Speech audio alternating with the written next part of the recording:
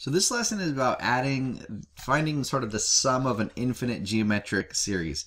And here's the formula. And like that's what's frustrating for kids about math is, okay, here's the formula. That's the video. Hope you enjoyed it. Now go on and do 400 problems like this. And it's totally still confusing. Formulas are not, even having a cheat sheet in math is not the answer because it's still hard to use a formula. First of all, what is a geometric series anyways? If we're going to find the sum of an infinite geometric series, what is a geometric series?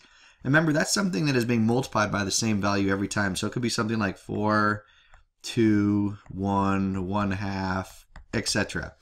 And I'm looking at this and I can tell it's geometric because I'm basically multiplying by the same number every time. And sometimes finding that number is really hard, but sometimes it's kind of easy.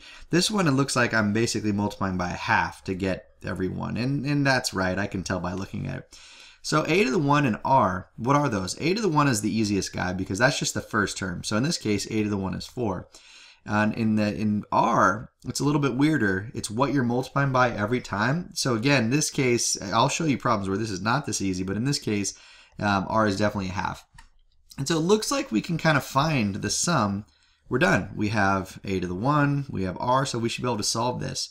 One thing I have to warn you about ahead of time, like there's a big sort of like alarm bell with these problems. And there's a rule about r. So r has a very, put an asterisk by it. It's got a serious rule. If r is a certain value, you can find the sum. And if r is not a certain value, you cannot find the sum. So what is that rule? R has to be between -1 and 1. And even this little notation is confusing, so it's better to hear it verbally. R has to be between -1 and 1. And if it is, then yes, you can go ahead and find the sum of that infinite geometric series. In this case, our r is a half. Half is less than 1, and a half is bigger than -1. So we're cool. This is going to work. So I'm going to go ahead with you and we're going to find the sum of this. And then after, I'll show you a few examples when r was not. So it's not going to work. So completing sort of solving this problem now. Let's go ahead and do it. So we have the sum is equal to a to the 1, which we agreed was 4, over 1 minus r, which is 1/2. And this is cool. I'm going to show you a little fraction trick, all right, that I invented during the war.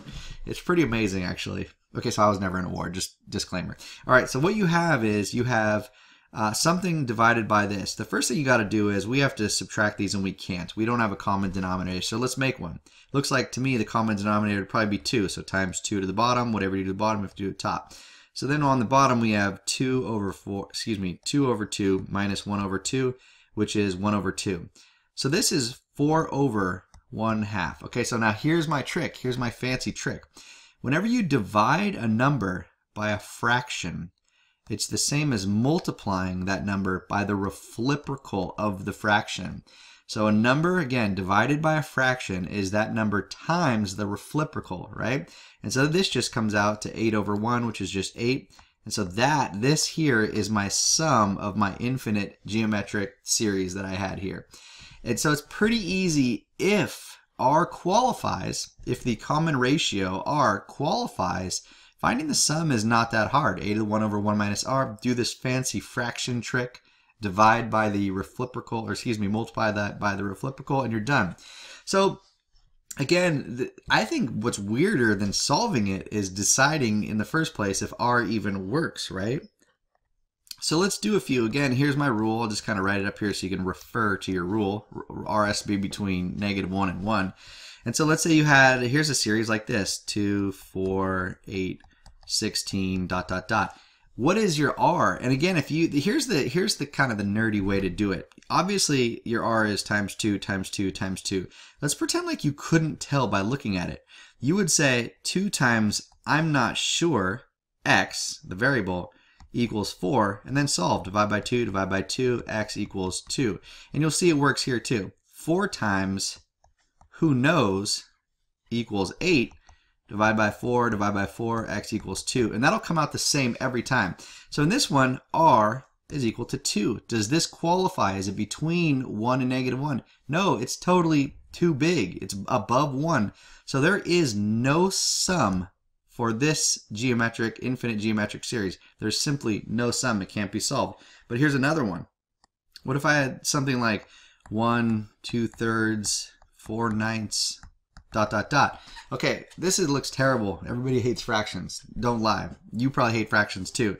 So you would say, basically, 1 times I have no idea equals the next guy, 2/3 divided by 1 divided by 1. It looks like x is 2/3, which is our r value.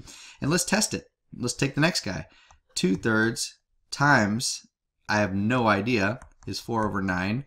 Here, you're basically, if you remember your algebra, you're going to multiply by the reciprocal times 3/2 to get this gone. X equals, that's 3, that's 2, 2/3. If that math scared you, who cares? The main point of this lesson is, what am I multiplying by every time? And this x value, which is my r up here, is that between -1 and 1? Yes, 2/3 is less than 1. This totally has a sum, and you would plug it into that formula. So again, first find r here and make sure it qualifies. Is it between -1 and 1?